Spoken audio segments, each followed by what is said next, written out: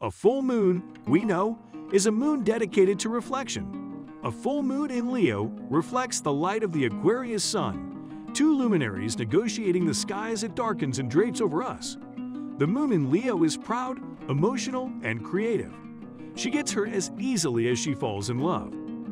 A Leo moon feels more secure when she's in control of her intimate environment, and she secretly likes to give up the reins.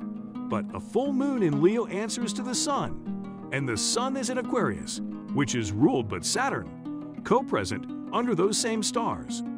To understand the Leo moon's predicament, we have to understand Aquarius, and we have to understand Saturn. Saturn teaches us accountability. It challenges us to accept what no longer works, to eat our mistakes, and to build back stronger. In Aquarius, Saturn is at home, but not idle. These fixed stars have a critical influence, but Aquarius is also invested in a constructive approach.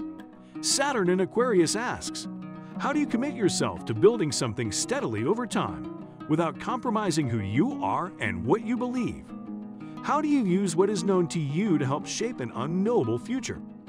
Some of these answers lie in the conjunction of two other planets under a sign ruled by Saturn. On February 16, the same day at the full moon perfects in Leo, Mars meets Venus in Capricorn, and they begin the long journey of figuring out how do you marry your will to your values, your drive to your desires, your courage to your attraction. In Capricorn, both Venus and Mars are in it for the long haul. Mars is exalted and Venus is ardent in her own way. They know what they want and aim to get it, no matter how long and difficult the road. And while it's true that dedication and discipline play a big part in their long game, trust is the thing that carries them past the finish line. Trust that they are the arbiters of their own ambitions and haven't fallen under an ingenuine influence.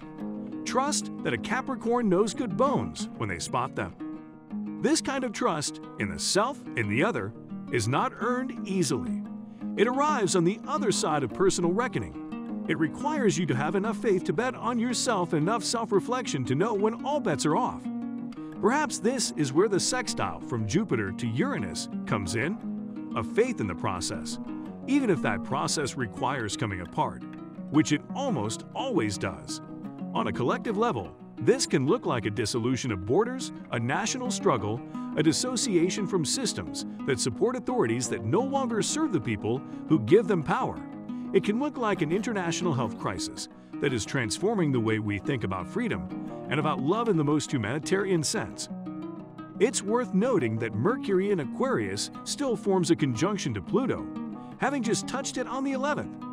This conjunction can often be a revelatory one, a time when vital information is unearthed, a time for the truth no matter how difficult the truth is. Under the full moon in Leo, in Mercury's wake, Mars and Venus move toward Pluto at their own pace, and pride is a part of the story. It's one thing to receive information and another thing to accept it. It's one thing to recognize the mechanisms within you that were born of fear, that once kept you safe and now hold you back. It's another thing to admit that you could do better, by yourself, by those you love. It's a beautiful thing to want more for yourself, to devote your days toward the very ordinary and incredible work of learning to live differently.